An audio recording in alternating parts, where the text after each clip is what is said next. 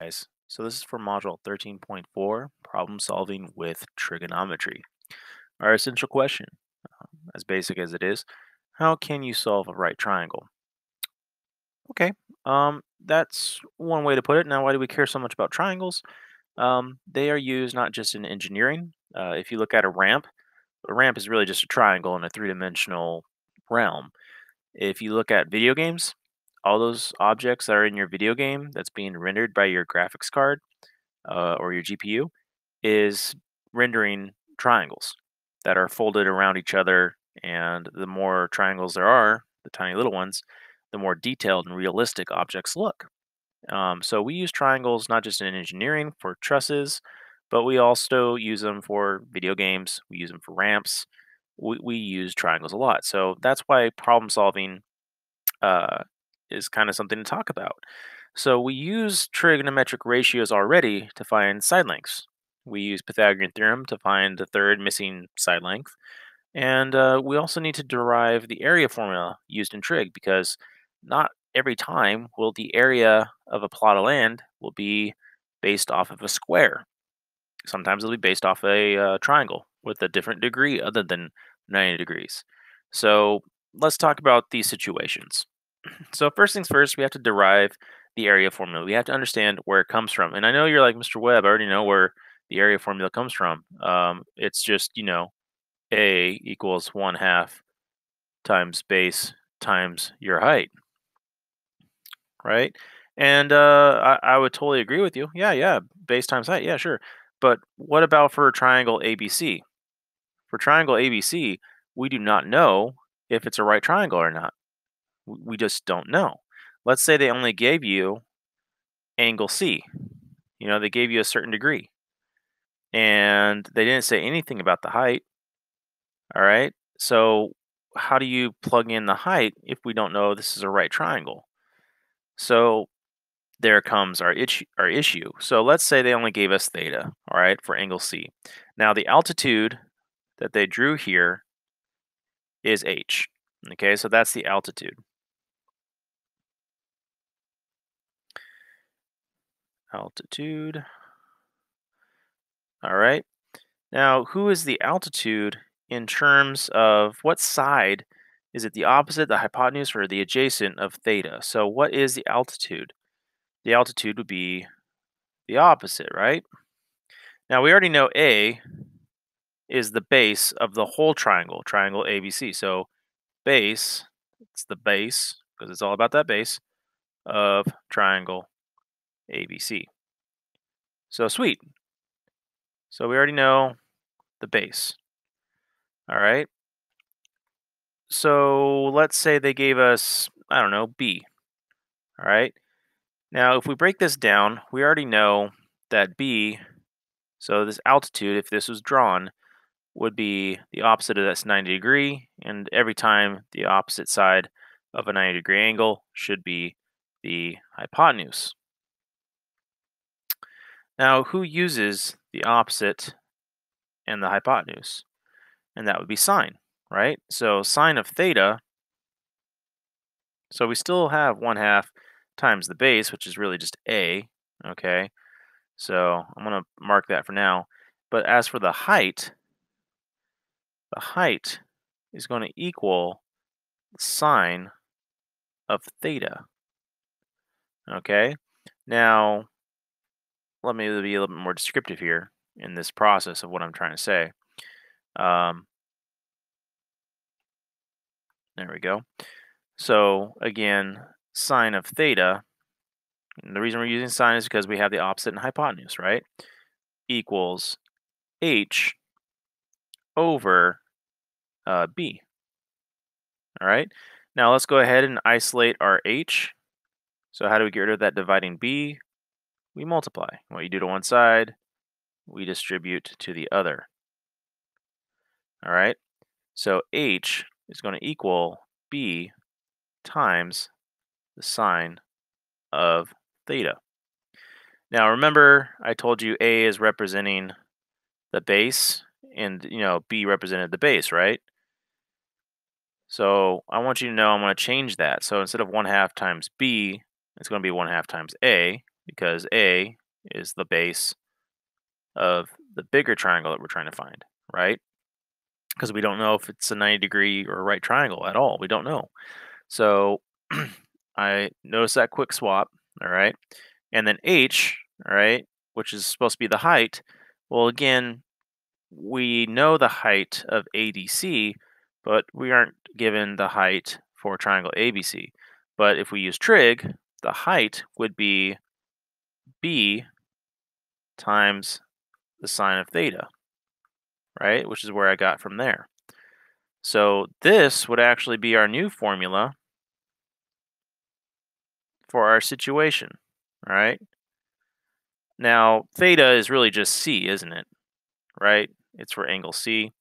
So if you want to be more descriptive, which sometimes that's how they present it, they would just give you the vertex, all right, which is C.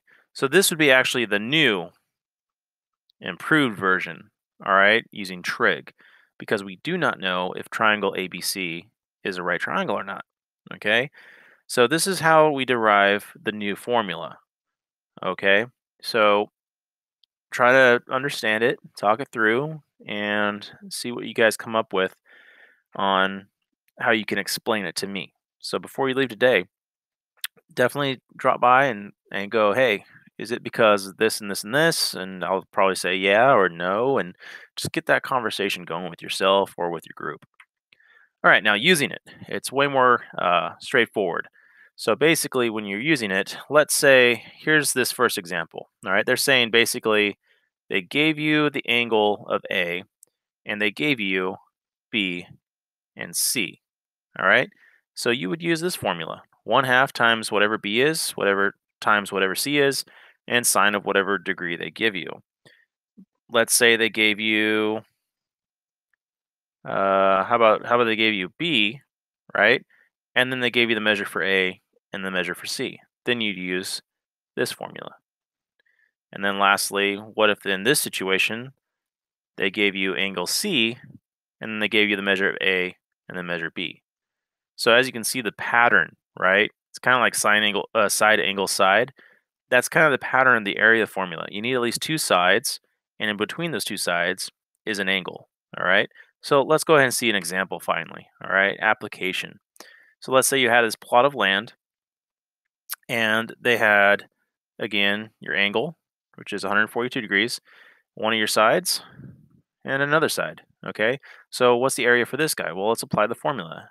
Area equals 1/2 times 3.2 meters, right? That was one of our measurements, times another one of our sides, that was given 4.7 meters, times the sine of 142 degrees. So in your calculator, I think you do 142 sine times 4.7 times 3.2, and then just divide by 2 because that 1/2 is going to multiply to whatever you get. So let me go ahead and type it in my calculator. Cool beans. So if you do 142 degrees sine, you should get 0.61566. Don't worry about rounding yet. Just multiply 4.7. Okay, multiply by 3.2, and then divide by 2. And you should get an approximation of, and remember area, there's a meter times a meter. So you're going to get meters squared at the end. Okay, so you should get approximately 4.6 29, and I'll tell you what, I want to go ahead and round up to 0.63 square meters. So that would be the um, approximate area. Good for taxes. Good to know for taxes, and also to check your property if you do have a backyard like this. You definitely want to make sure you're not being overtaxed on your real estate taxes. So something to know. Something to know. The more you know, and that rainbow comes across, right? So instead of the rainbow, unfortunately, your turn number one. All right, so use the formula, and they gave you enough. They gave you enough. Set it up. Use your calculator. All right, example 4, solving a right triangle. So let's say you're trying to build a shelf. All right, it goes out for 7 inches. Sweet. And then you have to figure out uh, this brace. So you already know. Okay, at least your friend says, hey, it's going to be the brace is going to be 9 inches long, and you're like, okay, cool. But then again, you're like, okay, what is the angle? Like maybe you have to cut the wood or the beam, or even just bend it to a certain angle. So you don't know what the angle is. All right. So we can actually use trig to figure out the angle of your bracket that you need to build. Okay. So again, um, they're asking what angle will the brace make for the shelf that's on the wall. Well, let's see. What is 7 inches? What is that side in relation to our reference angle that we're trying to find? That's the opposite. All right, sweet. Now, what is the 9 degrees? Well, he's on the opposite side of the 90, so that has to make him the hypotenuse, right?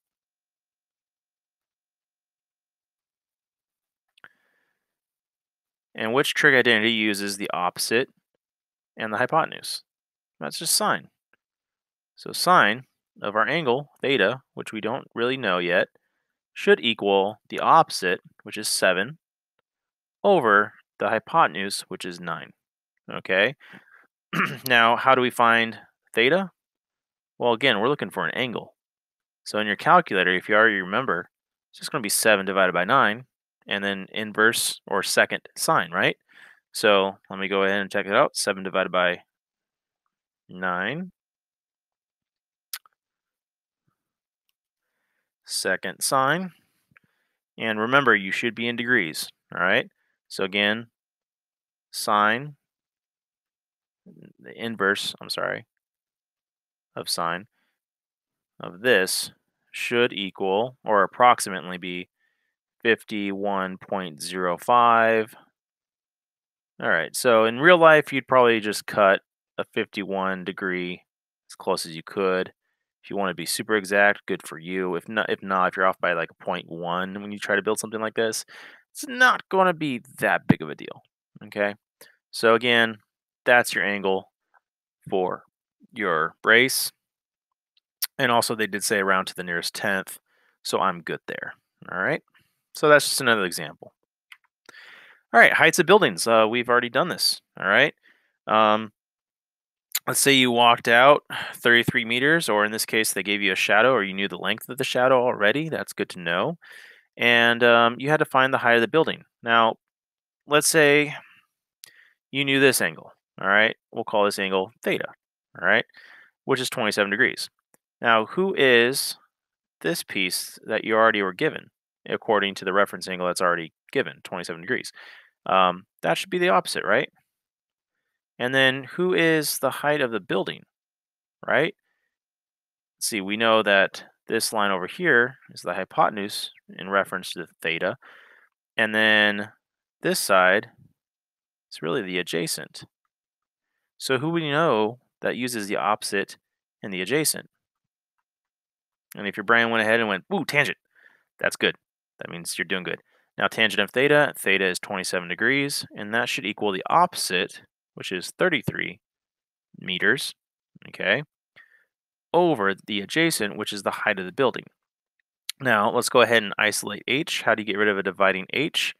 Multiply. And what you do to one side, do the other. So you have h times the tangent of 27 degrees equaling 33 meters. How do you get rid of a multiplying tangent of 27? Divide by a tangent of 27.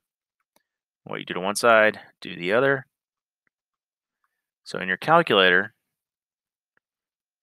to solve for h, all you have is 33 meters divided by the tangent of 27 degrees. So 27 tangent, or I'm sorry, 33 first, 33 divided by 27. This is the instructions for the calculator. 33 divided by 27 of tangent equals, and you should get your answer. So let me make sure I set this up right. And you should get an approximation of 64.76. And again, we're talking about meters here. Okay, so that's something to be aware of. You could have rounded, to the nearest hundredth. If you did that, you would have been there. If they really cared about the tenths, which they would in real life because a tenth of a meter is a whole bunch. Quite honestly, because we're in meters, an engineer would more prefer this. If somebody was super lazy, they'd just say 65 meters, but they're going to be off by a good chunk. Okay, so be careful with when to round, when to not. All right, handicap accessible. So again, there's actual state codes. So when you're building a ramp, for example, for your business, to make sure that people who can't walk can get up there just fine, up to your business and not trip or get hurt. Um, you want to make sure you're built to code. Um, Now, let's say, for example, your state, okay, says you have to have a gradient of 11 degrees. That means your theta from the floor, okay, to the top of whatever incline or foot ledge is needed has to be a certain code. In this case, it's 11 degrees, right? In this case. Now, it's not. And I'll tell you what, I want you to look up California's right now and go ahead and tell me what degree it is. All right, just message it up on Google Classroom. All right, just say Mr. Webb, California's building code for ramps has to have this many degrees, and yeah, because that's a fun fact, and you need to know that. I mean, the more you know, right, is the more interesting you really are. I think as a human. So be aware. Be aware. All right, here we go. So basically, it's like this.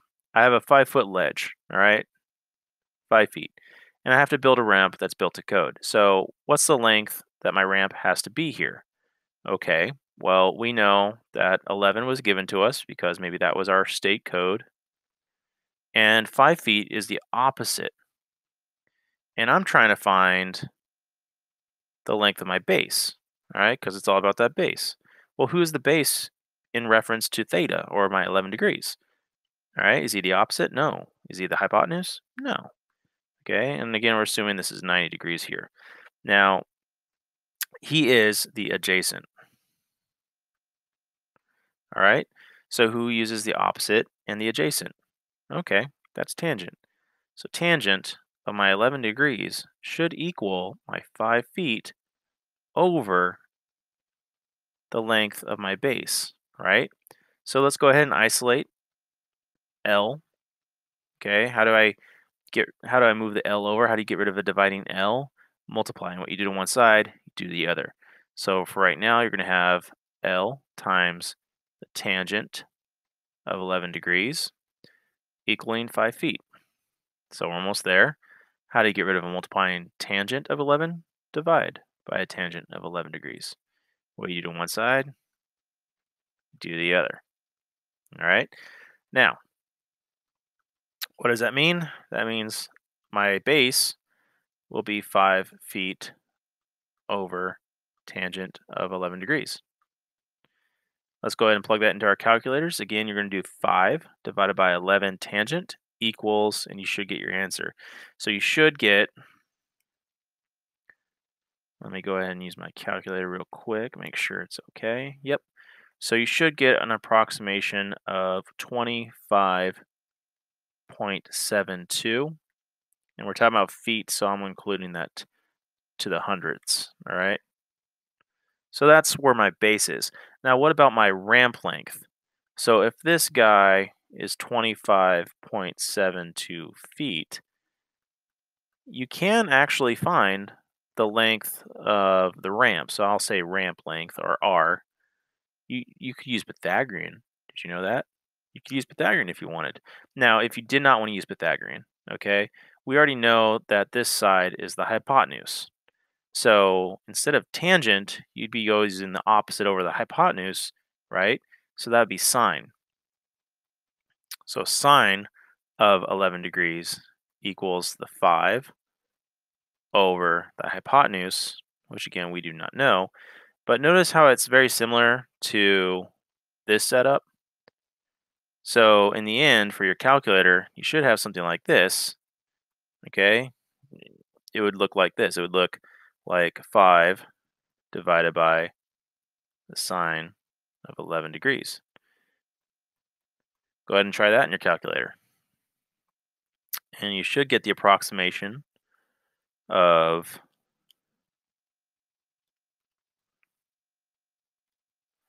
26.204. So I'll just leave it as zero point 0.2 feet.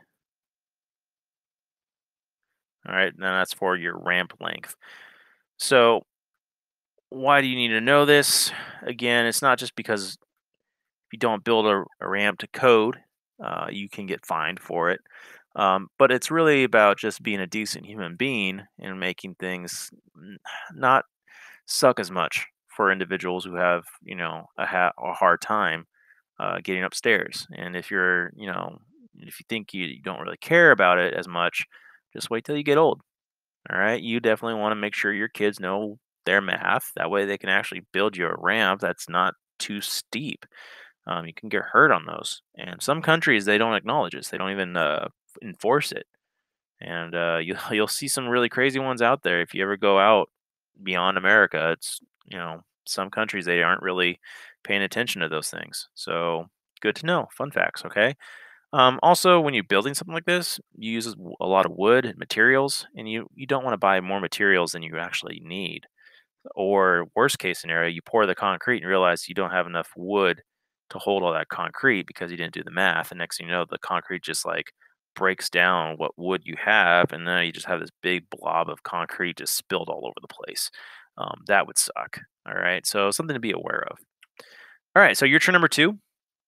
Um, Again, it looks like you live in the same state. All right, so you still have that gradient of 11 degrees. The only difference is in your situation, you don't have to build it to 5 feet in height, it's 2 feet. So now your opposite is 2 feet.